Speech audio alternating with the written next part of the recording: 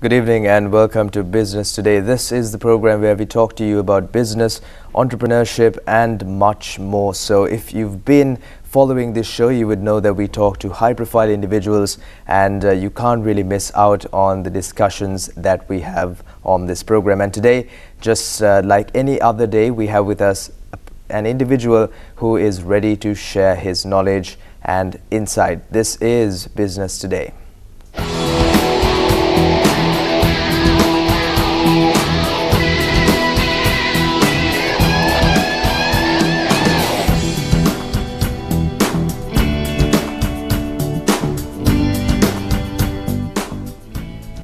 Today we have with us a personality from the company Usabase. It is a Japanese intelligence research company, and we have with us an individual, a researcher who is ready to share his knowledge and insight. So let's take a look at today's personality. Supun is an associate director at Usabase, a Japanese business intelligence company operating in Sri Lanka. Supun has close to 10 years of experience in providing research for international financial markets. At Usabase, Supun leads the sustainability vertical, providing research on next-generation climate technologies for the innovation arms of several multinational corporations and venture capital firms. Prior to joining Usabase, Supun was an equity analyst covering e-commerce and fintech sectors, producing investment theses for some of the top Asian and global asset managers. Supun is a graduate of the University of Colombo, specializing in finance. He has also completed SIMA and was the Sri Lankan Prize winner for Enterprise Strategy in May 2014 examinations, while ranking among the top 10 in the world. He is currently reading for a master's degree in economics. Supun has represented Sri Lanka on several occasions, including the Asia-Pacific region finals of the CFA Institute Research Challenge in Chicago 2016 and the HSBC HKU Asia-Pacific Business Case Study Competition in Hong Kong 2015. We have with us today Mr. Supun Walpola. Thank you so much for being with us today. Good evening to you. Good evening, Prashant. Thanks a lot for having me. All right. Now, to start off the question, what exactly is Usabase? Now, we know it is a Japanese business intelligence company, but what exactly do you do? So, as you correctly said, so we are based in Japan, our parent company, and we've been there in business for like good 10-15 years. So, what we basically do is we help clients who are also business organizations to make better decisions. How we do this is through research, insights, consultancy work, data statistics. It's a mix of all that. But at the end of the day, what we do is, we help them make better strategic decisions. I will give you a couple of examples. So it's like if you are a business who's venturing into a new investment, or if you simply want to keep track of your competitors, those are the type of solutions that we provide for our clients. And the Sri Lankan office, we started in 2016. That was basically, our research, our product in Japan is offered in the local language. When we sort of ventured into some of the other markets like the Singapore, China, and most recently to the US as well, we sort of wanted to create a research arm that could provide the service in English language as well. So that's why we started our Sri Lankan office in 2016. And now it has grown from like 7 members when we started to around 90 members right now. So that's what, in a nutshell, we do globally and in the Sri Lankan context as well. All right. Now, as you're a researcher in this company and you've been providing research, how did you enter this field of work? Because now when you say you want to enter the field of research, how did you come about it? Okay, so I think from a relatively young age, I sort of wanted to get into the field of, say, business consultancy, management consultancy, like on. So research was my stepping stone into something bigger. But to be honest, I mean, I didn't know that research existed as a profession up until, I was doing my bachelor's at the University of Colombo, where we got to participate in this competition called the CFA Research Challenge, which is like a more amateur competition for equity analysts. So we were actually the Sri Lankan winners in that year, and after that, that's where I actually got the flavor of research. And after that, what happened, like most of the team members in our team were kind of picked by these financial markets and the companies are doing it. That's how I actually entered into research, and I've been there for like close to 7-8 years now in the field. All right. Now, the COVID-19 pandemic, when you say those words, we know that a lot of companies and a lot of corporations worldwide have been affected by this crisis. Now, having a parent company in a country like Japan, which is a well-developed company, how have you managed to handle this pandemic? Has it been different in Japan and Sri Lanka, or have they been kind of linking with the Sri Lankan company to battle the pandemic? Yeah, so I think so the general impact of pandemic towards our kind of business or our line of business is quite moderate, because what happens is when there are problems is when clients come to us, right? So we can obviously provide solutions for them. So business wise, from a demand side of things have been generally okay for us. And even here, like in terms of our operations, so we've been encouraging our employees to actually work from home on and off. So when we had to do that full time, it wasn't really difficult for us to get into a full-time remote working kind of an environment. So it was just a matter of having sorting out certain set of guidelines or certain systems, but we were able to do that relatively quickly. And as a company, what we did was when the whole pandemic started, we gave an allowance for our employees as well to buy a desk at home, buy a good chair, buy a UPS, so that their productivity won't get affected as well. And even to this state, we're actually giving them an allowance for their Wi-Fi as well. So we've taken those initiatives as a company to make sure that the business runs amidst all this pandemic. So operations wise, I would actually say the impact has actually been zero. The thing is, like we've been doing this for like good 2-3 years now. We are going to, we are kind of concerned about the employee morale as well, because you are just working from home, and then it's very difficult to keep the work-life balance as well when you're kind of, working around the clock. So now we are actually trying to get people back to office now that the COVID is kind of subsiding. So impact-wise, it was none, but then now we have different problems in, getting people back to office, yes. Yeah, I know what that feels like. Staying at home for a long time and coming back to work is a bit of a challenge. Now, when I want to touch a bit about the greener environment standpoint. Now, a lot of people worldwide and a lot of companies are moving towards a greener solution or an eco-friendly solution. And we can see Sri Lanka, we can see a lot of youth engaging in this greener environment initiative as well. And how important do you think it is for us to move towards a green environment, and how bad is the threat of climate change nowadays? Okay, I think actually I can answer that in just 2 words. It's pretty bad out there, right? So that's why we need to act right now. So how we measure the whole climate change is through global warming. So how global warming happens is, we have our emissions going up to the air, it depletes the ozone layer, then the sunlight directly comes to here, and it warms the environment up. So that's the basic fundamental. So how we measure this against is we compare the current average world temperature versus what's there in 1900, pre-industrial era.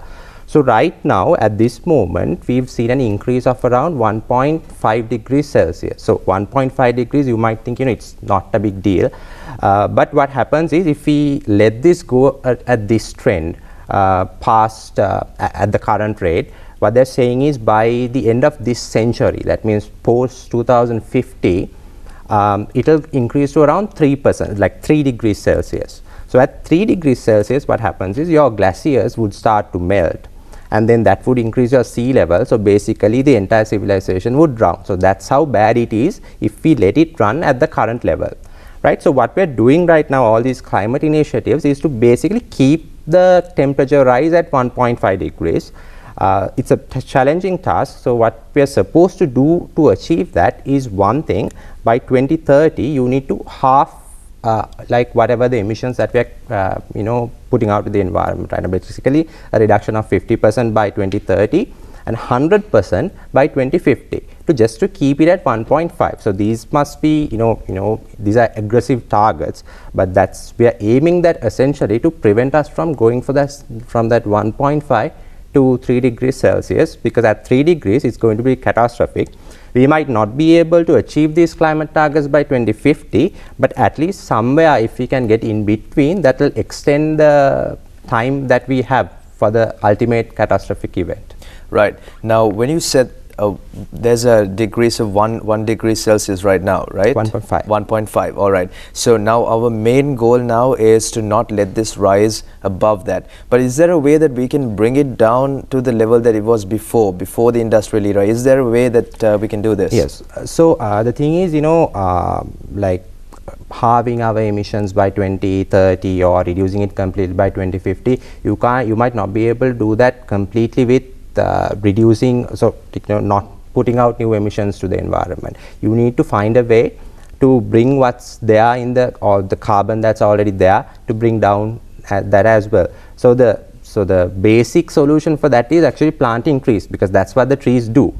But now what all these companies are doing is, we are trying to figure out whether we could improve the performance of trees.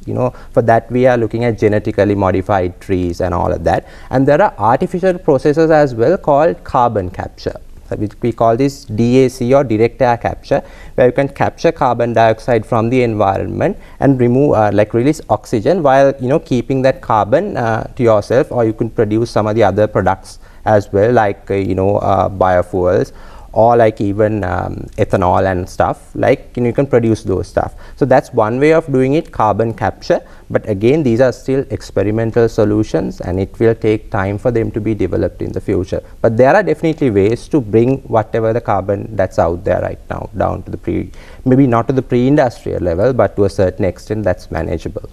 Great. Now, you are a big believer in renewable sources of energy. Now, we know there are a few sources of renewable energy. Are there any other sources that we haven't really tapped into, but you are starting to find new sources? Are there any new sources like that? Yeah, so currently when you say renewable, it is like solar, wind and hydro in the Sri Lankan context as well. Yeah. Something that's popular in the US and the other Western markets, and towards Russian side as well, is the nuclear power, which is not 100% does not fall into the definition of renewable energy, because you need uranium to again develop nuclear power. Uranium is not something that's readily available, it's a scarce resource. So that wouldn't fall into the bracket of renewable energy, but then that's an option there as well, at least in the medium term. The problem with solar and wind is that so you don't get sunlight all the time. So in Sri Lanka you do, but then if you are away from the equator, if you have prolonged winters and also, you don't get sunlight for a significant period of time, maybe like 2-3 months as well. So when that happens, it becomes really same with wind as well, because if it's a winter, the windmill can't operate as well. So you need some other kind of a strong solution that might not get affected by these weather conditions essentially, and that's where the Western markets are currently moving into. I can name a few technologies. So one thing is there's something called geothermal, where we try to drill into the earth and get the heat that's in the core of the earth up, and to utilize that heat. And then you have things like ocean power, where you get the ocean current. You are trying to use that kinetic energy in the ocean waves to generate electricity. Okay.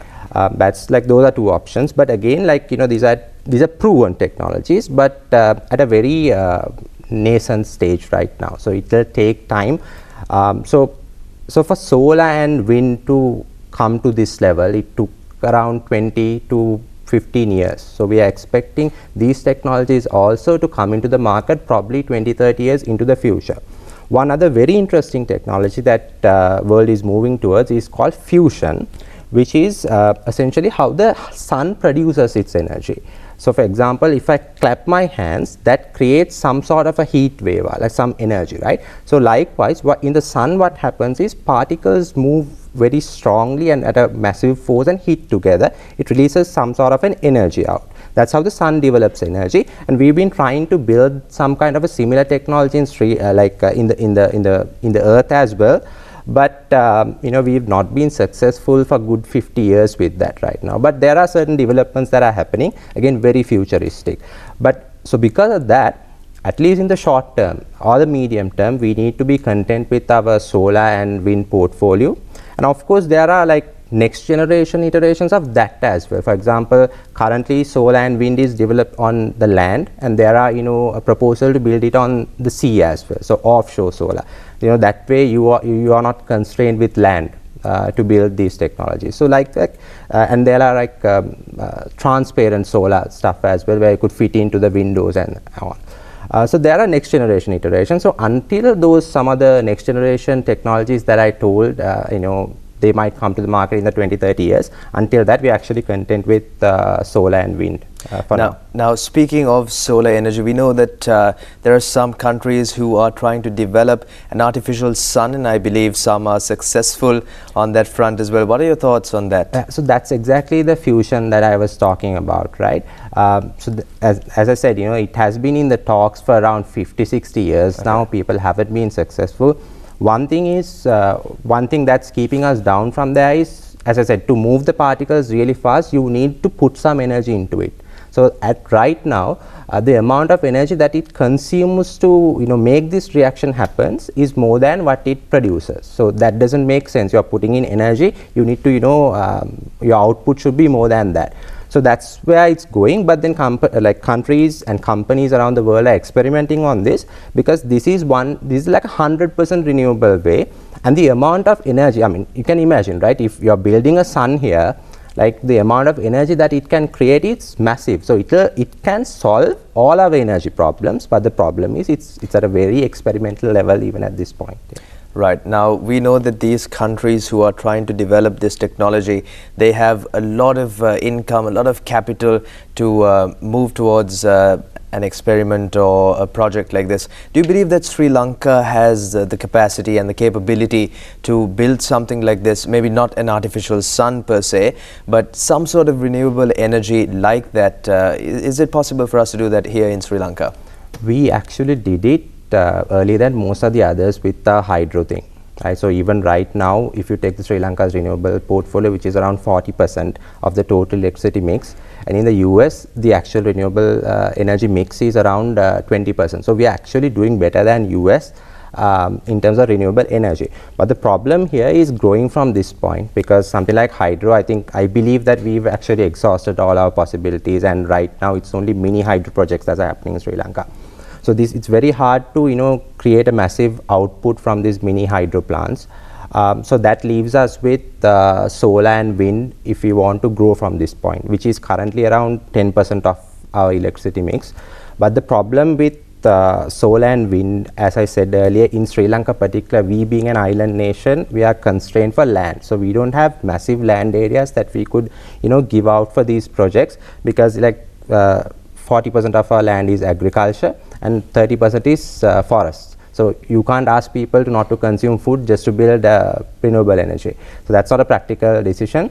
So where we could head possibly is through this home solar or like rooftop solar, where you install smaller solar projects, maybe at different locations, ideally at every home if possible. But there are constraints that's keeping down that as well. It's mostly on the cost front, because even right now, if you sort of reach out to a solar installation company and say, I want to have this home solar thing going on, the first thing they would ask is, what's our general electricity cost? So they don't recommend you installing a solar unit if if the investment exceeds your current electricity cost. So I guess that's the thinking that we need to kind of come out of, because right now I think this threshold is at around 5,000, but how many households in Sri Lanka has an electricity bill of more than 5,000? So it's keeping this home solar from growing, but essentially that's our best pathway at improving our renewable portfolio, which is currently at around 40%, and the target is to reach 70% by 2030.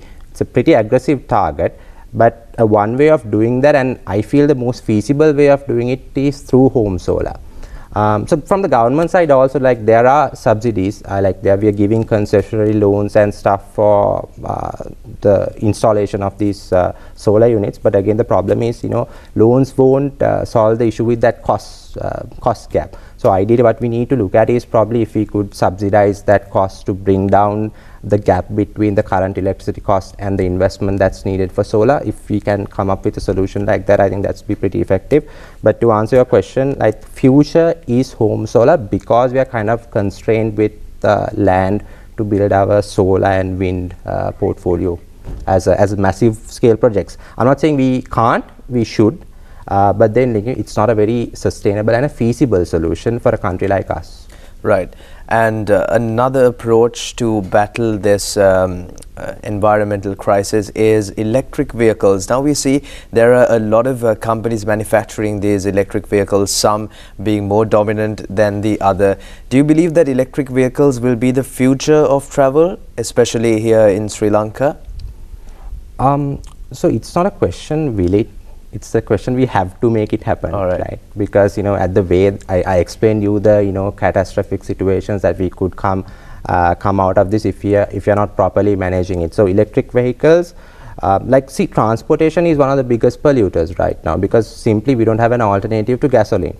Right now, the best alternative we have is electric vehicles. There's been talks about hydrogen and all, but then right now we've invested a lot in electric vehicles, and we've been experimenting with the technology for a good decade or so now. So I think the ideal way, as I said, it needs to happen, and it needs to happen through electric vehicles. There are challenges that come with it still. For example, if we flood the market with electric vehicles, and if we are producing electricity from gasoline or coal, that wouldn't make sense as well. That will worsen our problem. So what needs to happen is, first you look at try to increase your renewable portfolio, develop electricity using these renewable sources, and then try to flood the market with maybe electric vehicles. The other problem with electric vehicles is again the range that, or the mileage it has, with it's not very suitable for long distance transportation. Again, to counter that, you need to build charging stations everywhere, so that needs to happen. One of the solutions that we are looking at is right now is to improve the battery itself, so that the amount of time that it takes to charge the battery comes down drastically. Currently it's around 30 minutes, but there are talks about technologies that could reduce this to around 5 to 10 minutes, so that it will be the same time as you pump fuel to your car. So basically like a fast charging batteries, yes. So those are options that the world is looking at. So I think even right now, even in the more mature markets like China or US or even in Europe, the out of your new auto sales, it's only 5% that's electric. So I mean, in Sri Lanka, it must be less than 1%, right? So it's a big challenge that lies ahead of us, but it's a doable thing because, for example, costs of electric vehicles have come down significantly over the past 10 years. If you say, okay, the battery cost alone has come down around 80 to 90%. So that makes it possible for us to build like cars that are affordable, electric cars that are affordable. Because if you actually look at the electric car, the cost of maintenance is actually lower than maintaining a gasoline vehicles, because you don't have to pump fuel, you don't have to do services regularly, no oil changes and all of that. So because of that, actually it's owning an electric vehicle is quite cheaper than owning a gasoline vehicles. Is that initial cost that's higher, but with the battery cost coming down, with the technology improving, we're expecting that to come down as well. And then from the automaker's point of view, they are also kind of understood that this is where the growth is as well, and they're trying to focusing more. I think Toyota has said that, okay, they are from 2030 onwards, they are not going to produce any gasoline vehicles. We don't know how realistic is this, but then at least there are talks about it. So that's encouraging. So that's where the market is heading. So I think pretty soon, from maybe 2030 to 2050, we could see an electric vehicle boom. So to your question, it can actually dominate future of transportation in the world. Yes. So basically the question is not will, it's when. When, and it has to at some point. Earlier the better, actually. All right. Yeah. Okay, thank you so much for giving us insight with regards to renewable energy and some of the new sources that we can tap into. And with that, it's time for us to wind today's program. This was Business Today. Do join us next time as well. For us. But something that now we are considering